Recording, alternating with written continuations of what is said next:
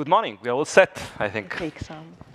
So welcome to you all. I mean, do you hear me well? Hopefully, yeah, great. So yeah, my name is Mario Marinello, and I have the pleasure and the honor to moderate this first panel of today, which is going to be focused on the use of artificial intelligence and automation in the workplace. More specifically, we will discuss the subject of algorithmic management. Now, I guess after yesterday, I don't need to give you too much insights about the context.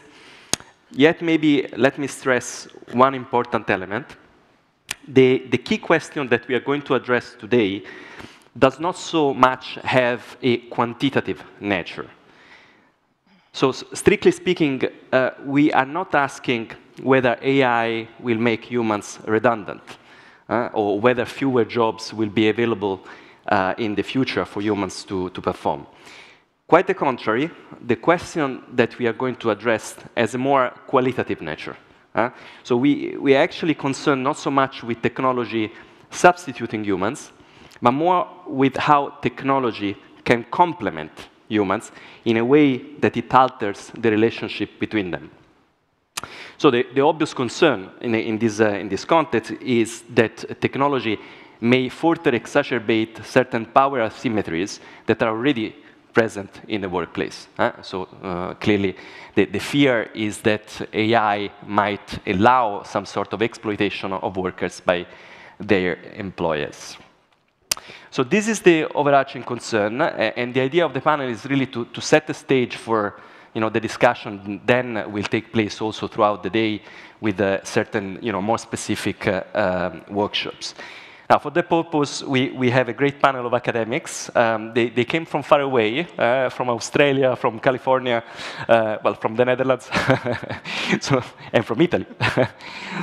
But thank you for coming. So we have different angles, which is what I think is a very interesting aspect of this panel. We have a jurist, a sociologist, an economist, and an anthropologist. So we will try to tackle the question from different perspectives. Let me introduce the speakers, actually. Jeremias Adam Pras, in speaking order, not of importance, all the same. Jeremias Adam Pras, who is Professor of Law and Associate Dean of Research in the Faculty of Law at Oxford University. Then we have Annette Bernard, who is Director of the Technology and Work Program at the UC Berkeley Labor Center. Then we have Martin Goos, who is full professor of economics and institutions at the Faculty of Law, Economics and Governance at Utrecht University. And finally, Maria Sapignoli, who is assistant professor in social anthropology in the Department of Philosophy at the University of Milan. So we roughly have 1 hour and 15 minutes. And the plan is to have 2 rounds of short remarks by the speakers. In the first round, I will prompt the speakers to describe the issue, so to do some sort of positive analysis of the problem. And then afterwards, in the second round, we will move to a more normative dimension. So I will ask the speakers to come forward with what they think we should do or we should not do about algorithmic management. And after that, I hope we will have plenty of time with questions and interactions with the audience. I think at least 25, 30 minutes. You have the Slido code, so please feel free to ask questions through Slido. And also, I mean, you will have an opportunity to speak with the microphone, of course. So let's get started. Jeremias, please let us understand what is algorithmic management. Is there a clear-cut definition? Can you give us some illustration what is this all about? The floor is yours. Thank you for the kind introduction and the invitation to join you today. I sometimes joke that we don't talk about AI coming for workers' jobs when we talk about algorithmic management. We talk about AI coming for managers' jobs. It's really traditional management roles that we both see augmented or even entirely replaced and automated. So really what we think about when we talk about algorithmic management is the pretty much whole set of the traditional employer functions, from hiring workers to managing the day-to-day enterprise, potentially all the way through to firing them, and then either augmenting or fully automating those functions. Now, it's important that we don't get too stuck in the actual definitions, but the technology is very fast-moving. Sometimes, artificial intelligence, various forms of machine learning are used, but there's also more traditional algorithms that complement each other in the exercise of these functions. Also, whilst a lot of people still think of algorithmic management as something quite freestanding, you sort of buy in the software to hire somebody, increasingly today, it's actually part and parcel of broader management software. Software like SAP, like Oracle, generally sort of business enterprise software increasingly can be deployed towards these algorithmic management ends. One other thing I think that's important to note is that it's very much started in the gig economy. So the platforms in the gig economy, they're very much in the first wave of creating algorithmic management technologies. But certainly, and not least as a result of the COVID pandemic, today algorithmic management has come right across the socioeconomic spectrum. It no longer really matters whether you work in a warehouse, whether you work for one of the platform operators, or whether you work in professional services or even universities. Increasingly, we see these technologies right across the spectrum. Now, there's three things I think that we might want to talk a bit more, and that's what's really novel about these technologies. You could say, well, to some extent, this is just automating exercise of traditional managerial powers, but actually there's at least three fundamental distinctions that then might also pose new regulatory challenges. First, the kind of data that we now collect, in terms of the granularity, in terms of the ubiquity of their collection. Second, the processing of that information, and that is where sort of emerging technologies, machine learning in particular, comes in. Very much about drawing inferences, creating patterns, analyzing those patterns. So it's again quite distinct. And finally, I think when things go wrong, and we still need to think about the human counterfactual, when things go wrong, the kind of mistakes we're seeing are quite distinct. Whereas human error is quite random, quite stochastic, with machines, the error can be quite deterministic and can be very certain and in very fixed patterns. So those are, I think, the three key challenges when we start thinking about algorithmic management. And I think Annette is going to have more for us on those challenges. Thank you, Jeremiah. Very, very nice introduction. So Annette, your turn. Thank you for joining us again from California. Can you please tell us about the potential benefits and the potential risks of algorithmic management? And also, of course, I mean, like, it would be great if you give us also a bit the US perspective on the subject. Thank you. Happy to. And hello, I send greetings from California, the belly of the beast. So, for sure, I think we can all imagine very positive uses of this tech, obviously, most of all to increase productivity, to increase efficiency. We can imagine that this technology can be used to make jobs safer, less arduous, more interesting, give workers more latitude, more room for growth, enable them to upskill and build careers. There's been a lot of talk about how this technology can increase access to employment for people with disabilities. So there is a long list here. And for sure, I am a big fan of the idea of workers and unions and employers getting together and co-designing win-win technology that both can increase productivity and can result in good jobs. But especially coming from the US, where we have almost no regulation of digital workplace technology at this point, and we have low union density, I have to tell you that in our country, the concern is much more about the potential harms. And here I will say we have a big problem that we have very little data. We have very little data on how many employers are actually using algorithmic management at a detailed level, how many workers are being impacted by it, and especially we have very little data, representative data on the harms. And so I'm going to tell you about some of the harms that have come up from on the ground, that are being reported by workers, that are coming out from industry studies, but this is really an area where we need significantly more research. So some of the harms are obviously, many of you heard about the concern about bias and discrimination in hiring algorithms, for example. Constant excessive monitoring, which has been shown to have significant mental health impacts. The routinization and de-skilling of jobs, which we see in a lot of frontline service work.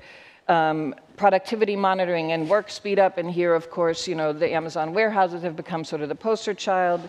The growth of contingent work, like on-demand platforms. Suppression of the right to organize. We have examples in the US where employers are using heat mapping and more sophisticated algorithms to predict which establishments are most likely to unionize.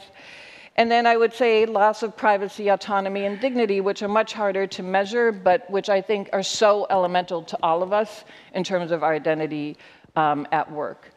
And so you asked which of these are we most concerned about. I will share with you that in the US, the thing we are most concerned about of all of these harms is what we call systems that effectively automate the human. So that, monitor at a micro level via surveillance or haptics or sensors, everything that the worker does, that guide the exact sequences of tasks that the worker does, and that then put in, ever-increasing productivity thresholds. At the extreme here, the dystopian version is that we become fleshy machines that are moved around the workplace by algorithms. And I stress this as this may sound a little bit outlandish. I would say in a lot of low-wage industries in America, you're starting to see this kind of system being put in place. And I would flag here the equity issues. These are low-wage sectors where the workers are primarily women and workers of color and immigrants. I flag this because I think it's very important for us to ground the policy discussion that we are going to have in terms of the actual ways that employers are using this tech and the actual impacts on workers. We really have to ground it in the lived experiences as we begin to document more and more how this tech is being rolled out. It is my assessment that we are only at the beginning of the adoption of these technologies, and we're about to, take off on that very steep adoption curve. And so right now is the time to actually begin to really get our bearings as we think about regulation. Great. Thanks a lot also for leading me quite smoothly to the next question for Martin. So you are an economist. What can you tell us about adoption? Is this like a stable upward trend that we are witnessing, or is more a temporary hype? What can you tell us about that? Good morning, everyone, and thank you for the invite. So there's now some surveys that are emerging. So it's the first sort of like descriptive statistics that are emerging in some studies in the US, also Europe, that are asking firms about the adoption of AI. And what you see is there's a number of things that you can take away from those descriptives. So one is that there's relatively few firms that have already adopted AI. About 5% of the firms are now using AI. And by AI, I mean like the modern technologies. But those 5% of firms are typically large firms. So they represent 20 to 25% of total employment. The second important takeaway, I think, is that these large firms that are adopting AI are observed across sectors in the economy. And that's very different, for example, from robots, which are typically also being adopted by mainly large firms, but in manufacturing. So AI has this much broader scope of applications across sectors, also service sectors in the economy. A third takeaway is that they've also asked in these surveys, they've also asked why firms adopt AI. And one of the main reasons are to automate processes, which of course, for the workforce sounds like a risk. And there's other studies that then go into, what types of jobs we think, or is AI currently automating, looking at, the information that you see in patents regarding AI, or looking at the contents of vacancies and the skills that are required that are not only complementary, but that are also could be substituting workers. And so what you typically find in those studies is that AI has also the potential to automate like non-routine, more cognitive tasks. So, again, kind of comparing it to robots, there's quite substantial evidence that what robots did was to automate away a lot of the routine tasks. Think of a machine operator in manufacturing, or very basic tasks done by office clerks, like sending mail or whatnot. That all has been automated, leading to a polarization of the labor force, so a disappearing middle class of jobs. So what we now think is that AI could also has the potential to also automate more skilled work. And that's also something that you see in the first studies that are emerging about platforms that are adopting AI or companies that are experimenting with AI, that it's not just the middle-skilled the routine tasks that are being automated. There's also this potential of higher-end jobs being automated. Now, I'd like to end by saying that, next to automation, there's of course also a lot of evidence that technology in the past, and I think the same is true for AI, is also creating a lot of new tasks and new jobs. Often indirectly through changes in product demand, whatnot. But I'm certainly not one kind of that you take away from this that 50% of all jobs are going to be automated by AI. I don't think that's a realistic scenario because there's also a lot of new job creation from AI. Yeah. No, thank you, Martin, also for linking with the discussion of yesterday. Maria, big thanks to you, especially because you really bring a fresh perspective. Here you are an anthropologist. Normally we have panels in which they're full of economists, and lawyers, whatever, but we miss this perspective. So thank you for doing this. I wanted to ask you, what are the cultural implications of adopting AI in specific contexts like the workplaces, but in communities, let's say. So given your research. Yeah. So thank you, Mario. Thank you for the invitation. Yeah, like the kind of cultural implication, I think it depends, first of all, by the characteristic of the system that is used in these places, because as we heard different time already, these systems are not neutral even in their origin, but they represent themselves a culture. And this culture that could be also standardized in automatic decision-making in the workplace will position itself in existing relationship, in existing culture, So like, for instance, now I can imagine, also like the tech culture from, from where you come from today, this kind of big tech, but also from China, for instance, the big players. This kind of tech culture of the workplace will travel behind Europe. I already seeing my fieldwork as an anthropologist is in Southern Africa, and also most recently in New Zealand. And I see how, like this kind of tools travels, and they don't take into consideration, the cultural context and what does it create in that context, okay? And for instance, so the implication depends also so in how and in which context with this technology are implemented.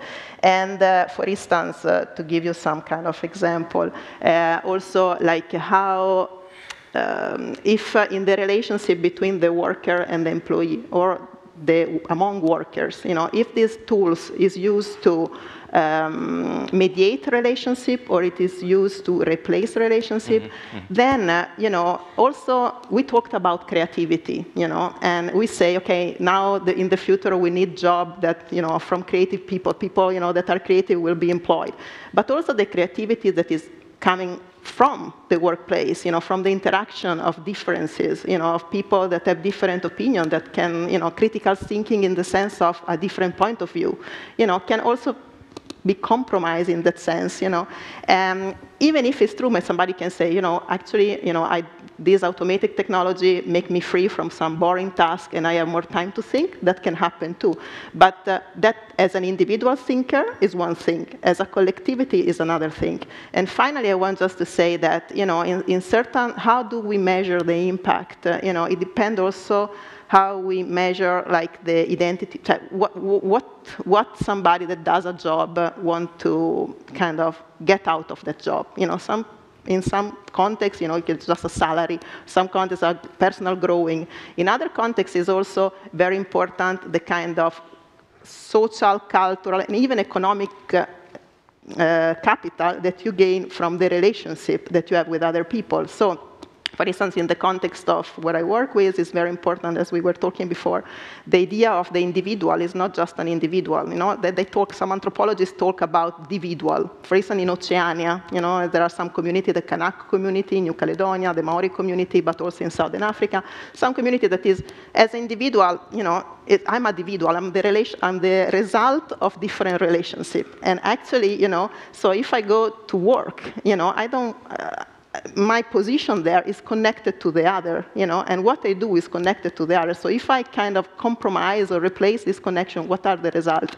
And also in this, we are at the beginning, so there are more questions, there are not answers. There are some predictions, considering about AI, we can do as an academic prediction too. But okay, let's finish like that. Yeah. No, thank you very much. I mean, like this, you know, it suggests that there are very deep implications that sometimes we are overlooking because they're not so evident, but they are so deep. So thank you for doing this, and thank to all of you for the first round. I think we can conclude as a takeaway that this is definitely deserve to keep a close eye, no? As President van der Leyen said on this from a policy perspective. So let's now move to these more normative dimensions. What should we do or we should not do about algorithmic management? And let's start again with you, Jeremias. So, Bill, a bit of a devil advocate's question. So, you know, we have a lot of regulations here in Europe. We have a EU labor law, clearly. We have the GDPR. Maybe soon we will have the AI Act. Why do we need to do anything about algorithmic management? It's a very good question. I think the first thing when we think about regulation is to make very clear that just because a technology is new does not necessarily mean that our existing rules can go out. It's really important that we always think about first what is the existing acquis that's there. And so some of the challenges that Annette has mentioned, for example, we have existing laws both at the union level and at member state level. So bias, for example, discrimination, the existing equal treatment laws very much apply. Whether it's a human that does the discriminating or whether it's an automated system, in a sense, is not directly relevant there. Similarly, in my team, we run a project that's funded by the European Research Council where we look at both existing rules and potential new rules. Data protection, exactly as you mentioned, is another area where we have existing regimes that do apply. And it doesn't matter, again, whether you're an employee, whether you're not an employee, you're definitely a data subject the moment AI systems process your data, whether it's in surveillance or then also in exercising management functions. At the same time, however, I think we do need to think about whether there are gaps and what those gaps are specifically. And in our work and in a blueprint which we recently published, we suggested there are two big gaps in current regulatory regimes. First, the sort of massive privacy harms and the exacerbation of information asymmetries in the workplace that are a direct result of deploying algorithmic management techniques. And second, the demise of managerial agency, this idea that you have a bureaucratic structure in the workplace and you ascribe responsibility to the exercise of those managerial functions. So the challenge for any new regulation will be both to tackle the information asymmetries and the novel privacy harm, as well as try to make sure there is space for contestation and this re-establishment of human agency. Now, what can law do to do that? The AI Act probably won't plug those gaps. It's definitely to be welcomed, this recognition that deploying AI systems in the workplace is high risk, but the particular regulatory choices in the AI Act, using essentially a product liability regime under the new legislative framework, won't actually be able to address those specific gaps. The Platform Work Directive, on the other hand, I think is extremely promising in its chapter on algorithmic management, because we have functions both in terms of addressing the information asymmetries, through information provision, for example, through the ban on certain techniques altogether, but also then thinking about having various forms of contestation, which is key to re-establishing that agency. The one big wish, however, though, is to say that it's the Platform Work Directive, and as we've seen, I think, and we agree, algorithmic management, whilst it started in the gig economy, is by no means limited thus. So I think going forward, ideally, it would be something like the algorithmic management provisions in the Platform Work Directive, but to see them extended right across the full socioeconomic spectrum. And adapted. Yeah, no, thank you very much, Jeremias. Okay, so we have those gaps. Let's assume that we have those gaps. Annette, what do you think then we should do about it? I mean, should we establish new workers' rights, for example? And what is the US experience? I know that you are, at state level, for example, in California, you are attempting to do something of that sort. Can you please share it with us? Yeah, well, first to state the obvious, in the US, we have massive envy of all your laws and regulations because it'll be a long time before we see any at the federal level. Yes, I believe strongly, based on a process that we did in California, that we actually do need new rights in law, new standards around technology in the workplace, both worker rights and employer responsibilities. We helped to facilitate and shape a multi-year process in California that included around 70 stakeholders, unions, immigrant worker centers, privacy experts, employment and labor lawyers, and racial justice advocates. And the question on the table is, what types of rights do workers need and deserve around new tech in the workplace, especially algorithmic management? And a scan of US employment and labor law clearly concluded, similar to Jeremiah's, that there are a few parts that maybe could cover some of these issues, mainly anti-discrimination law, but actually that, especially in the US, there are very few provisions that can get at the harms that we are talking about. What came out of that process was a very comprehensive legislative framework. I'm not going to bore you with all the details of it. It had 4 pieces. The first was worker data rights. The second part was guardrails on electronic monitoring. The third was guardrails on algorithmic management. And the fourth was impact assessments. And what I wanted to lift up is to give you 3 examples of where current law really does not help workers. I mean, the data privacy stuff, we can figure out, similar to GDPR. The impact assessments, you guys are developing a model. It's the guardrails on what employers do with these systems. That is really where we need a lot of innovation, similar to what you said in your gaps. And so I just want to quickly tell you 3 things that worker advocates and unions raised up. One is a desire to limit how much employers rely on these systems in making consequential decisions.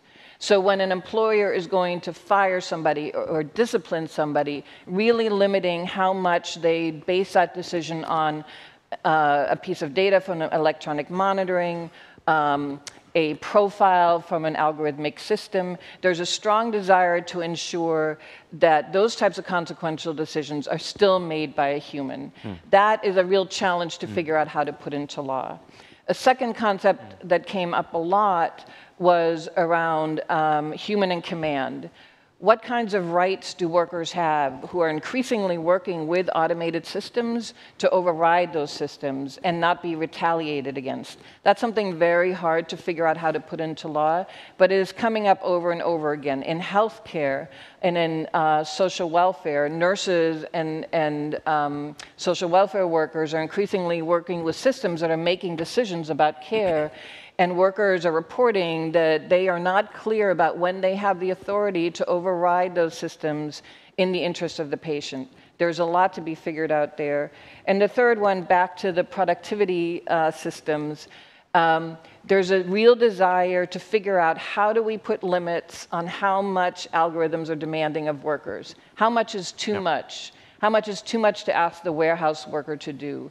And how do you figure that out in law? Do you come up with industry-specific metrics? You can only do X boxes an hour. You can only treat, X patients an hour. This is a very difficult set of questions to figure out in law. And yet I think worker advocates in the US were very clear we need we need labor standards around technology to protect our workers, precisely because only 6% of the private sector workforce in the US is unionized, and so workers are really dependent on law to protect them. Great, no, thank you. Thank you. So it's very complex, it's a challenge that we need to address. Martin, again, a devil advocate question, because you're an economist, the first thing that might come to mind is, well, but why do we need to intervene? I mean, are these markets really failing? Or is more, because, if you think, for example, you put yourself in the shoes of let's say, an informed employer, and you know that you are, squeezing your employees with excessive monitoring, and you know that this will have drawbacks on productivity. So maybe you are gonna, let's say, internalize that, anticipate that, and correct it. So it's just a question of education, maybe. I mean, we just need to educate employers about the consequences of using AI, or there is more than that. No, I think it's more than that. So today's labor markets are very institutionalized, and particularly we have a very broad system of social rights. So you cannot think those kind of institutions, those social rights away. So I don't believe in the scenario where we can just let things go and hope that the labor market somehow self-corrects. Now, if you look at the social rights that typically European countries have, I mean, it's a broad set of rights that we have, going from contract law at the individual level to at the firm level, works councils, also collective agreements at the firm level, at the sector level. We have social security, and then we also have legislation about, for example, occupational health and safety. And I think you can look at these different dimensions of the social rights and think about how are we going to use the institutions that we have to tackle the challenges from AI. And these are, I think, broadly speaking, automation, but also algorithmic management, including monitoring. I think that's an important one. It's about data ownership. It's about imbalances in market power, so large firms having too much power in product markets, also labor markets, and skill shortages. So I think these are the challenges. And so one thing that I think we should try to do is to think of, given these different dimensions of social rights that we have in European countries, how can we use those to tackle these challenges? And let me give you two examples. So the first one is the importance of works councils. So for example, in the Netherlands, large firms need to have works councils, and works councils actually have the right to advise or even consent, so give consent when big companies adopt new technologies. Now, if you then look up the law, you see that those rules were written in the mid-1990s when we introduced swipe cards. So they're not at all adequate to deal with, for example, algorithmic management of people who work, so employees who work from home. So how are we going to kind of adjust the law to give works councils a stronger voice in what technologies firms should adopt, and how can we steer those technologies towards being complementary rather than automating new jobs? The second example is very close to Annette's home. It's the recent strike by the workers' guilds, the Writers' Guilds of America. The big production houses like Netflix, HBO, Disney, they had to negotiate new contracts with the writers of the scripts, which is something that has to happen before these scripts go into production. And so what happened was that these big production houses, they wanted to renegotiate the working conditions, the minimum requirements for these writers downwards, threatening that if they wouldn't agree, then they would just use AI to write the scripts. And so if you look at the kind of like the questions that were on the table, some of the key questions were, for example, can AI write scripts that are as good as the writers can write scripts? And then the writer said, well, no, AI cannot have the same creativity. So AI cannot have the same creativity than the writers. And then the production houses said, well, we don't care about the quality. People will just watch whatever we show them. So the second question that was on the table is, well, so of course these AI systems would have to be trained by existing scripts. But then these existing scripts were written by writers. So who owns these existing scripts that need to be used to train these AI systems? And so I think this was kind of like maybe the perfect storm, where you had, ChatGPT and these large language models being particularly good at automating writing scenarios, writing scripts, and so the technology kind of interacted with working conditions and renegotiating working conditions. And I think, I do expect that in the future we will see more kind of strained relationships. Industrial relations will be challenged, I think, by AI algorithmic management. And I think an important question is, how are we going to deal with that? So what are unions going to do? How are they going to approach the negotiations given the algorithmic management and the broader implications of AI? I think there's a broad agenda there that we still have to tackle. Great, thanks a lot, Martin. Okay, so Maria, can you please help us to try to put this in a more global context? So there is now an ongoing attempt to create more convergence in, for what concerns AI in general, but this is of course also relevant for labor markets. So, what can you tell us about like this global attempt of having more harmonization in the way in which we look at these problems? Are there risks, for example, in this process that might be a little bit top-down somehow? Okay, thanks. Yes, when we think about global, we need to think about what is global, because most of the time globality is not really inclusive. So there are often K-play, as you know better than me, I imagine.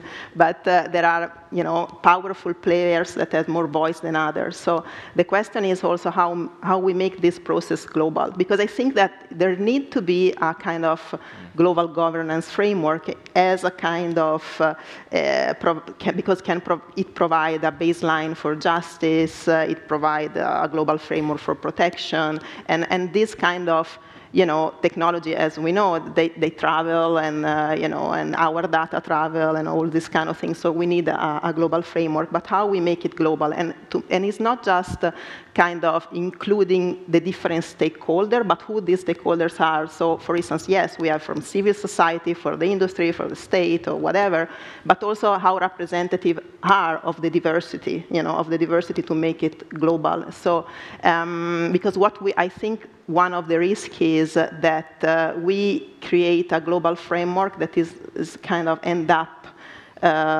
maybe imposing, I don't know if imposing is a too strong word, but anyway, imposing certain kind of value in context that even if you have the best intention to do that, but they play out in the wrong way because they don't work there.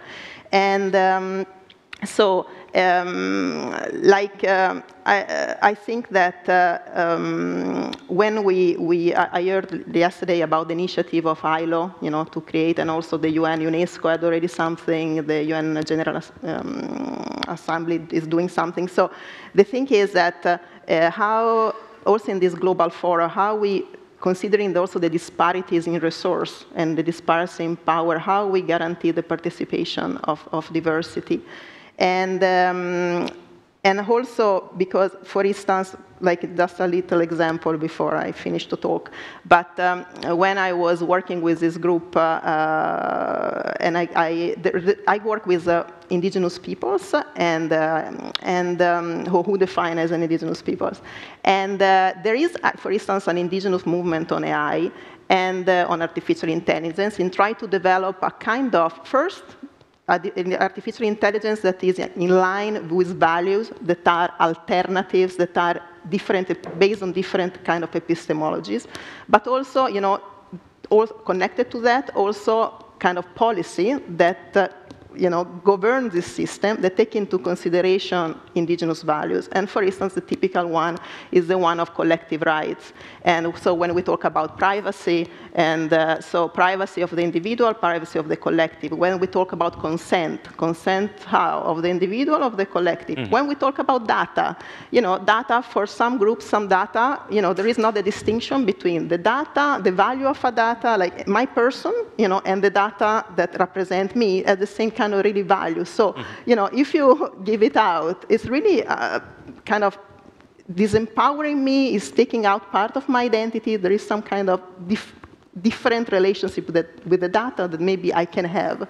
So just this to make a bit of confusion, but just to say, like, when to go back to your question, when we think about global governance, we first of all need to think about what is global, and also as European, that this Bruxelles effect.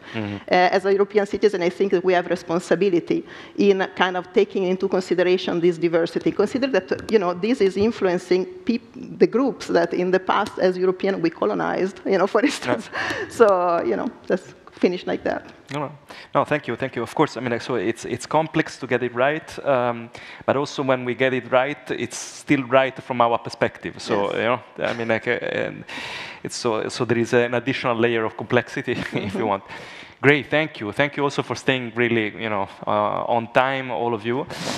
We now have actually 22 minutes. I have a timer in front of me for questions. So please feel free to ask those questions from the floor. Yeah, I have, and I also have Slido here. I mean, I will read it like now, but I mean, I can see somebody who wants to intervene. So please, a microphone there, and yeah, with the light here, please.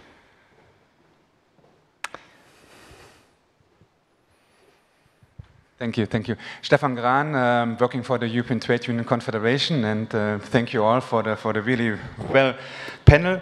And I also thank you to Annette, because you have been the first person who mentioned unions today, because I was totally missing it in Mr. Bretton's speech on the AI in the workplace, and no word about workers and the unions. So I would be interested to hear a bit more where Martin was stopping, because you were stopping to think, what can unions do? So I would like to hear what researchers think, what we can do. So maybe you have an answer. And indeed, I think it was also Jeremiah's mentioned it, and I think Annette as well, the question about how we can shape how AI is used in the workplace and what rights we need. And I think indeed the Platform Work Directive has some hints already, but I'm pretty sure it's not enough, because as we know, information consultation is one thing, but in some countries we have also participation rights, also it means also where workers can really limit the use, and employers have to engage in negotiations with us. And I think that is an important step forward, I think, and that would be also nice to hear your ideas on it. Thank you. So the role of trade unions. You want to take the question, or yeah? Yeah, sure. So I think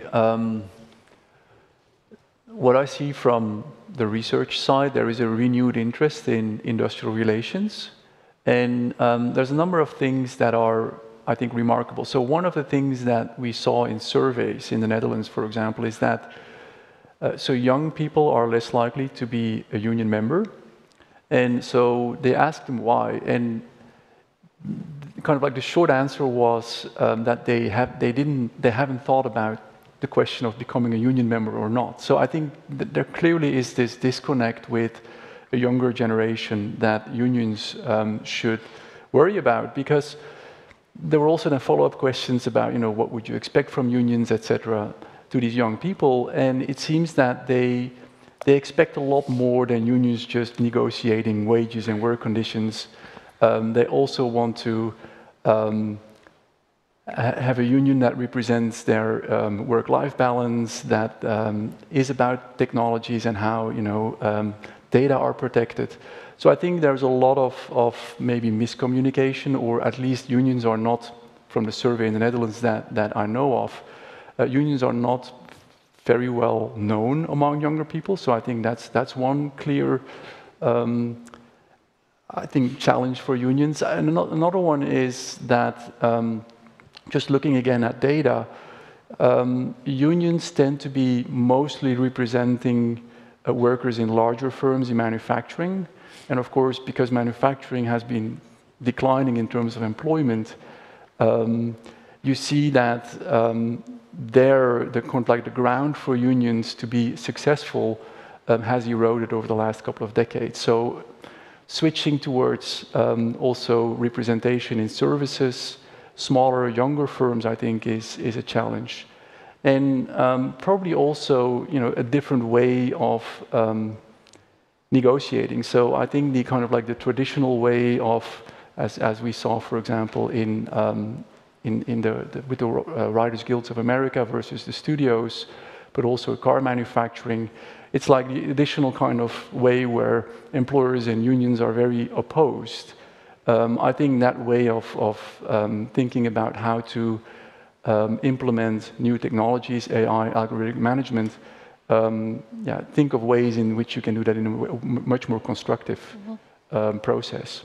Great, thank you. Annette. Yeah, I mean, just to build on that, so thank you for asking the question. I had meant to elaborate earlier. I mean, just to be clear, like, from what we've seen in the US when we do case studies of when unions are at the table and they are working very closely with employers, it is absolutely clear to me that what we really want and need is that workers are at the table from the get-go. The model where unions negotiate after technology is introduced and just to mitigate impacts, that is not the model that we want here. And I will just make the positive case here, like workers have an incredible amount to bring to the table. All of us in our jobs have a whole list of things that we know do not work well at our jobs and that we know how to fix. And that is really the kernel of this. Workers need to be at the table when the problem is being defined, when the employer is trying to figure out, you know, what are the key problems we have in terms of our production process? How can technology help solve them? When workers are at the table right at that point, you often get what we call, in shorthanding in the US, win-win outcomes, where the technology is designed, it both produces productivity gains, but is also resulting in better working conditions for workers. And I will say, we are actually in the process of writing up a whole bunch of case studies of when this works successfully. And in the US, the key to having this work successfully, which I think is partly what you were touching on, is you have to have a baseline of guarantee that jobs will be retained, that workers will not be hurt. If you're trying to negotiate both the technology at the same time as the jobs and the wages and the working conditions, it's not going to work. Usually there's a sequencing where you know, there's an agreement on the economic impacts, and then you can co-design the tech.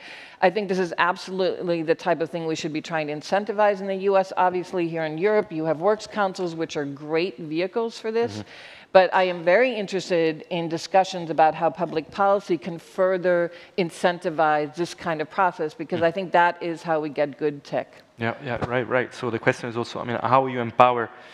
Maybe also, I guess, there is an issue with access to information and transparency, right? I mean, like what workers know about what's happening. I mean, like, that can also play a very important role. Okay, I guess there might be other questions, but we'll get to that question. But let me just, to be fair, also for the Slido guys, I'll read the first question here, which is: once regulation is put in place in one region, what are the challenges posed by globalization on markets, trading with regions with different labor standards? That's the question first in the ranking currently. And is AI in management able to give people a right to be imperfect, to make mistakes, to learn, to have a bad? And then, I mean, I cannot read anymore because there is, you know, it's cut, the text. But okay, you get the glimpse of it. Then we take the question from the floor over there, and then we, you know, please, meanwhile, think about these two questions from Slido, and then we address them. Thank you. Good morning. My name is Victor Bernhards. I work for the largest trade union in Sweden. To follow up on the previous question, I can recommend you all to read the OECD Employment Outlook this year on AI, which shows an interesting positive correlation between AI implementation and social dialogue, where AI implementation becomes more successful where social dialogue exists. I mean, there's so much to unpack here. Thanks for a great panel. One question on the algorithmic management in traditional workplaces. When I talk to companies, they say, and if they're larger companies, say they have 20,000, 30,000 employees, and skills, which is something we discussed a lot yesterday and we'll talk about later today as well. I mean, if you have 20 employees, you could realistically know what they are doing and what their sort of skills are. If you have 20,000 employees, it doesn't really matter the size of your HR department. You will sometimes not know what they do. And some companies face great challenges. Look at, for example, the automotive industry. You have to shift from combustion engines to electric engines. You have to do huge skill shifts. And with this challenge, algorithmic management in the companies that I talk to, they say looks really interesting because we can use artificial intelligence systems, which of course are designed to manage large data sets. But then you would need data sets on your employees' skills. And that presents a whole set of challenges so that you've touched upon integrity, et cetera, et cetera. So if you guys would reflect a bit on implementation of algorithmic management in these large traditional companies, I would be very much interested. Thanks so much. Great, thanks a lot. Who wants to, Jeremias, perhaps? Over. Yeah. I'm happy to have a first go at this, and I think actually there's themes emerging amongst the questions and the panel as well. And in our work, we think of sort of having, instead of the traditional human in the loop prescription, having humans around the loop at various places. And I think social partnership is a really good illustration where humans before the loop could be done. Now, the sort of gold standard would be some form of participatory design where workers as data subjects are involved in the design. It's unlikely that, say, Microsoft Teams cannot possibly involve every single worker who'll have to use it. One thing that's important to note, though, is that actually when you buy in this software, often it's even not developed in-house, it still gets configured in-house. And I think that's a really promising point at which you can have that contestation again, and where you can have worker involvement to say, even though all these features exist, we're going to discuss which features we're actually going to deploy. And that's precisely where that kind of knowledge of the workplace comes in, where actually then also, a trust is built, that win-win situation that Annette was also talking about. Oh, great, thank you. Maria, you want to I was just reading the question, on, question that you just read general, before. Please. No, I was just thinking about it, this question about if AI management is able to give people the right to be imperfect. That I can read all, but it maybe is giving the right to be imperfect, but I don't know if it's giving the right to forget to be imperfect, in the sense that your imperfection get registered in the data that then enter the system. So then, what happened then? I don't know. But this is just a reflection that came to my mind just reading this question. Absolutely, good point. Yeah, please.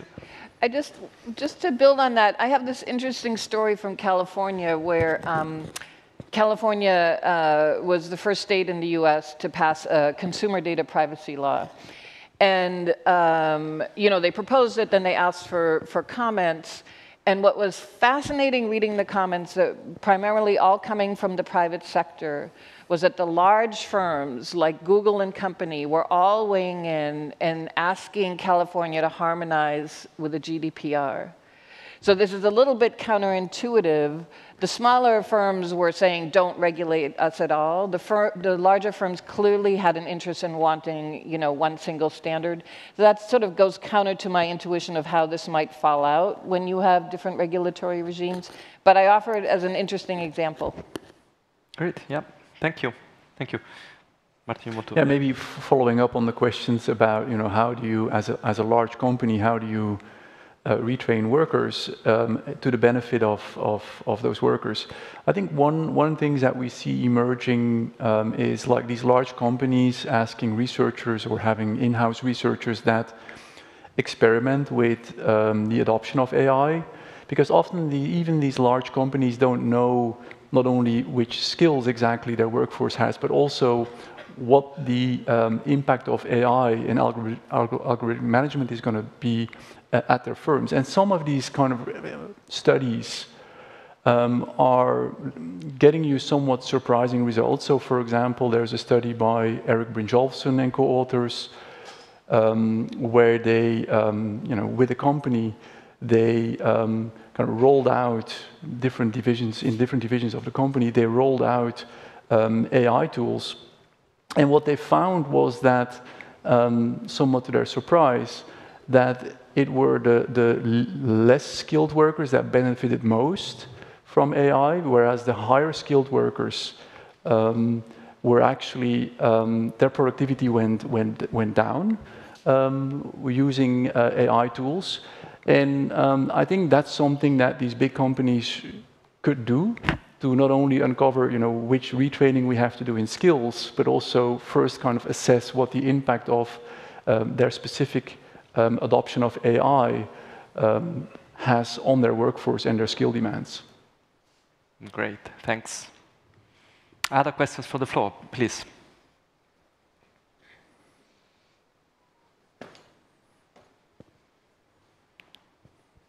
Thank you very much, and congratulations to the panel. My name is Aida Ponce del Castillo from the European Trade Union Institute.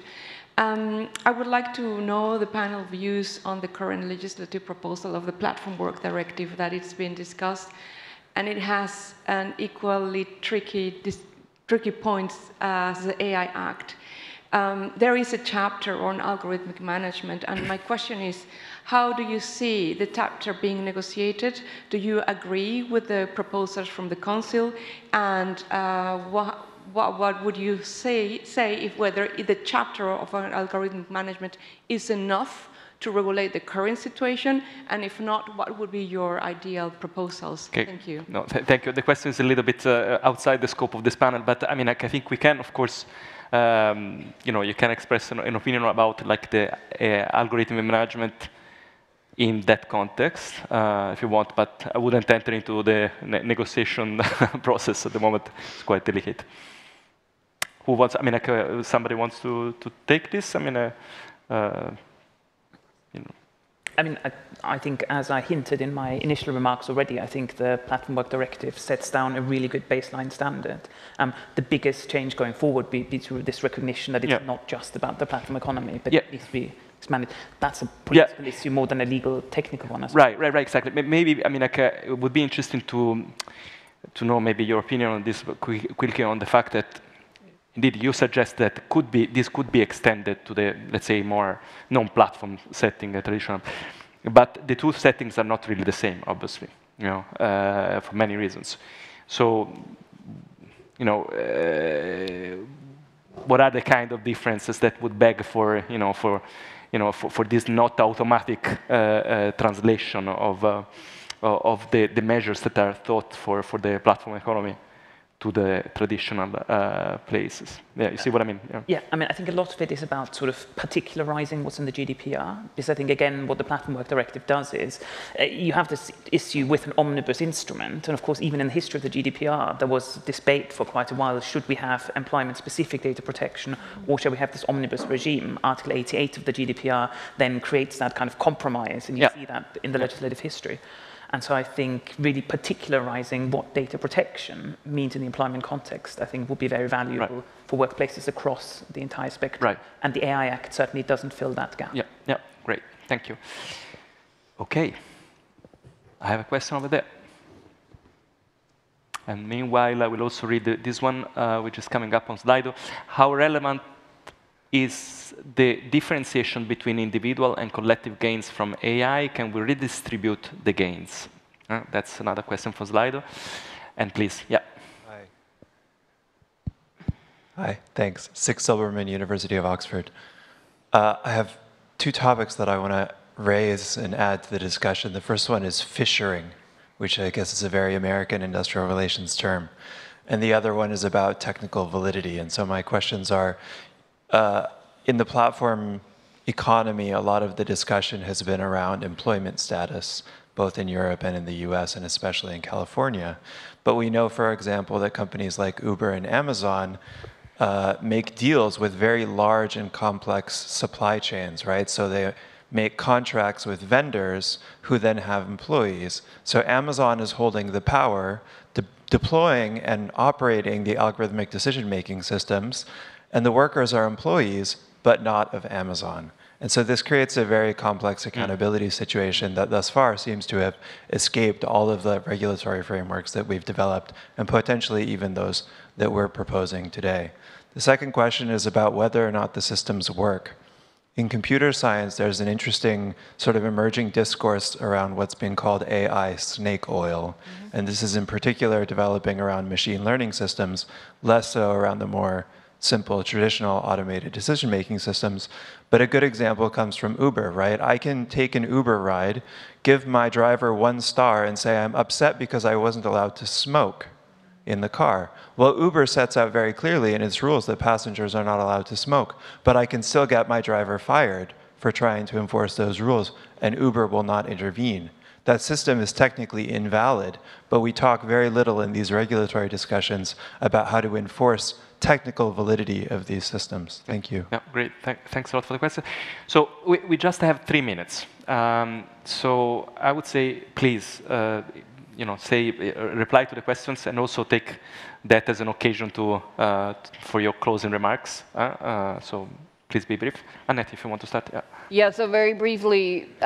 Excellent questions. I would just flag in the policy model that we developed in California that is now being adopted in other states, at least in bill form, this question of liability of the responsibilities for the employers in that model flow down to all labor subcontractors, absolutely, and there's joint liability. And I think any framework going forward has to have that, both to the labor subcontractors and then to the vendors. So there's multiple relationships here. And then I'll just say on snake oil, similarly, there's some tech that just should not be allowed. Facial recognition, if cities are outlawing it for their criminal justice investigations, it shouldn't be allowed in the workplace. Emotion recognition software, like there's a whole bunch of things that really are dubious that have not been tested that should just be on a blacklist in the employment context. Right. Thank you. An applause starting. I mean, there is a consensus. So okay, who wants to go next? So I think quickly on the fishing, I think it's one way of kind of managing from a distance. So headquarters managing from a distance what happens at workplaces that are outsourced. That could be really amplified by the new algorithms and the AI tools that we have. We should be really careful about that. But I think that's really kind of like a niche of algorithmic management that is already there, and I think it's only going to get more of a challenge to deal with. There's also this question online on the Slido about the redistribution of gains. I think one take would be, look, in the long run, so far, technology has increased average income and average working conditions, and to some extent has also lifted the boats of the worst jobs in our economies. So that probably is also going to be the case with AI in the long run, but I think in the short run we really have to think about making AI inclusive through, for example, works councils that are voting or voicing for the adoption of inclusive technologies, complementary technologies, rather than automating technologies. And it's not entirely clear whether we, even in the short run, we can be as successful as we have been with past technologies. So I think there's a big challenge there, but I think Europe is very well placed to deal with these challenges of redistribution because we just have a good track record in making our labor markets as inclusive as they can be. Yeah, great. Maria. Yeah, just 3 seconds. Just in the sense of thinking about workers' rights as a collectivity and not just as an individual rights. And so having this kind of new legal category in a kind of thinking about this legal category as workers' collective rights. Great, thank you. Yeah. I think just a very quick clarion call and a warning against any form of tech determinism. There's no such thing as the future of work. How these technologies are deployed is very much up to our choice, and I think today and yesterday it's really important that we have that sense of agency when it comes to ensuring that we get the benefits of the technology but avoid some of the worst downsides. It's in our power. Thank you for this. It's a very nice way to conclude. So let me just, before moving on, I just want to remind to everybody that this discussion is going on with the specific workshops. We will have a workshop on surveillance and data protection in the workplace, then a workshop on workers' involvement in shaping algorithms and co-design, and then finally breaking bias, navigating workplace discrimination. So if you are interested, if we elicited interest in you, please join us also to the Institute workshop. But for now, let me also, thank the speakers because it was a very, very interesting discussion, and join me in a big thank you applause for them.